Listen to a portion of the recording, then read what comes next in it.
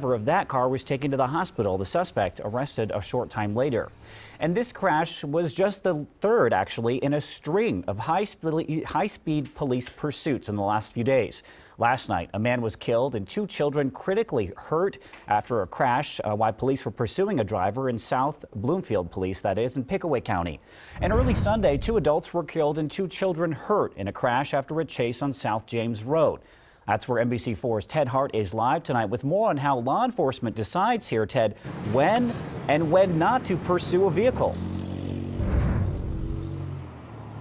Well, yeah, Mark, there are a lot of variables that go into making the decision on whether or not to pursue and then also evaluating whether or not to continue that chase. But law enforcement says that the first and most important decision is the one that's made by the suspect. What ended with such violence started as a simple traffic stop for speeding at about 2 o'clock in the morning. The deputy stopped the car, walked up to the car, had brief contact with the driver, advising the driver to put his window down.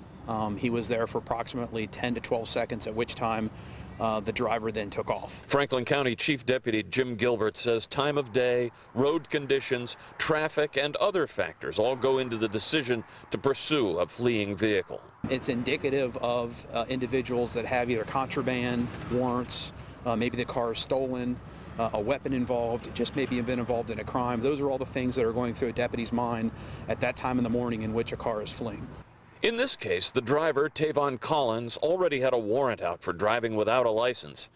He was thrown from the car and died, as did his sister, Olivia Collins. Olivia's two children, a 1- and a 2-year-old, in car seats in the back, suffered only minor injuries. Pursuit policies vary from one police agency to another, but most allow supervisors to call off a chase at any time. Assisting Pickaway County in today's pursuit of an armed suspect in a stolen vehicle was an easy decision for other agencies given the seriousness of the threat. Not only are we going to assist that agency, but we have to be mindful that now we've got an armed individual that's carjacked a vehicle.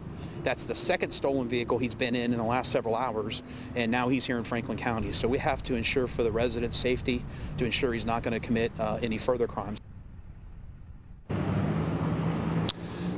And I spoke with the grandmother of the two young children who were injured in the crash here on South James Road early Sunday morning. She said that she has no answers for why Tavon Collins decided to flee from police.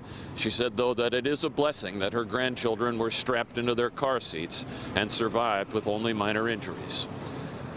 Local for you on the east side, Ted Hart, NBC4.